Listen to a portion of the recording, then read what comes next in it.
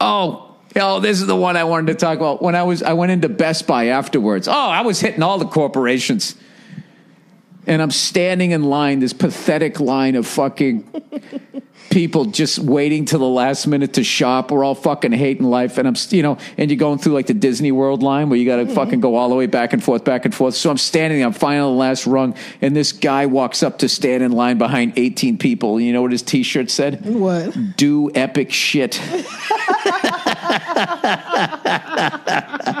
First of all, what kind of a fucking adult wears that stupid fucking t-shirt? Why would you wear it going to stand in line at Best Buy, right?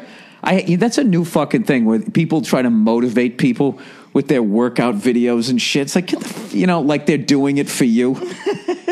Like, what am I supposed to, when I see that guy with that t-shirt, like, wow, that guy's doing epic shit. He's standing in line at Best Buy. No, he's taking a break. He was doing that Point Break shit earlier out in Santa Monica. Like, he got helicoptered out to some sort of fucking Burning Man out in the ocean, whatever they do when they know big waves coming. Everybody else runs for cover.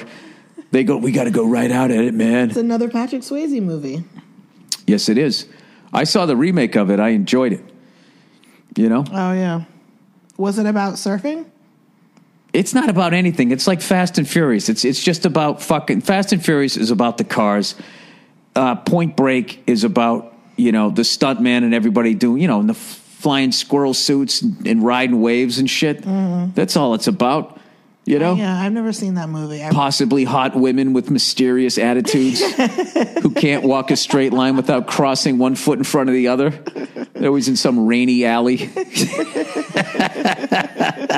Possibly hot women with mysterious attitudes. Yeah, they always fuck underneath fire escapes and shit. It's the same for Jizz Alley, whatever that is. It's in it's in every fucking movie. Jizz Alley. Had the time of my life. No. When I fucked you next to this fucking dumpster. Oh, I saw a rat when you bent me over. No.